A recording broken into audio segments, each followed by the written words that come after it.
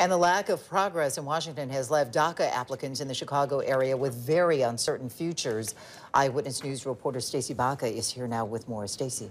And Judy, an emergency meeting for DACA applicants begins at 6:30 tonight at the Resurrection Project. The organization, which has helped about 500 applicants, wants to make sure that everyone has the latest information. But everything is really changing day to day, even today, hour to hour. And as one recipient told me, life this week is a roller coaster ride.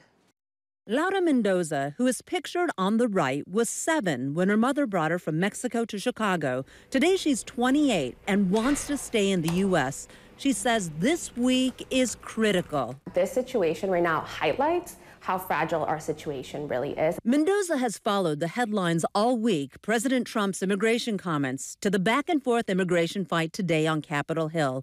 The uncertainty is unnerving. We can't continue to live our lives according to, like a tweet or whatever happens on the news. And late today, news of an immigration deal. We've heard a lot of rumors about a deal, but we haven't seen the details of the deal.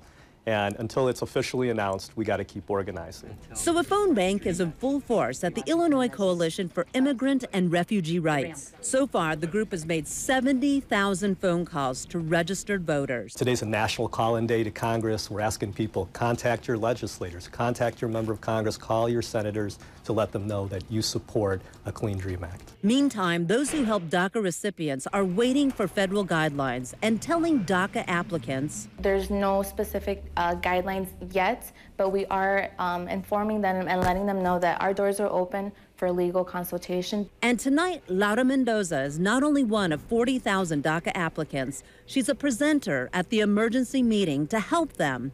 And that, she says, provides some comfort. It helps me feel power. It helps me feel like I'm contributing, like I am being part of what's happening and not just sitting by the sidelines. So the next week is really going to be critical. There's a January 19th deadline for reaching an agreement on government spending, and some Democrats want to include immigration as part of that push. With the president's comments late today, though, it's really going to be interesting to see how tomorrow unfolds and what is left of any political coalition. So it is really a fluid situation right now. We'll be closely watching it. All right, Stacey.